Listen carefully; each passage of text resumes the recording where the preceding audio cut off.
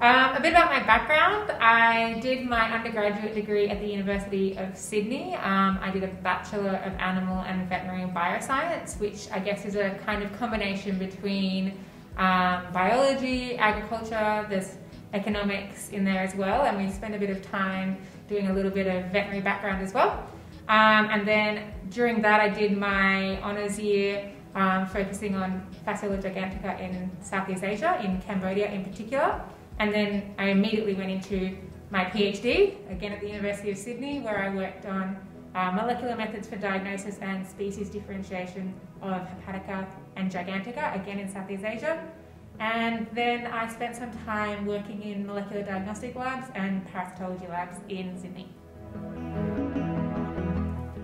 Why did I leave a warm climate and come to Ireland?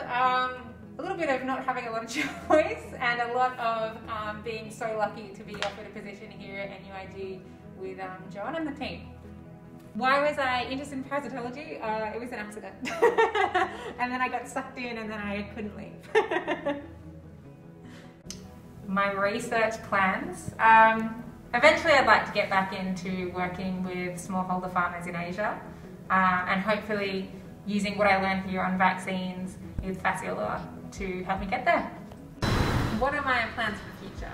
Well, I'd like to stay in academia and one day maybe hopefully have my own lab.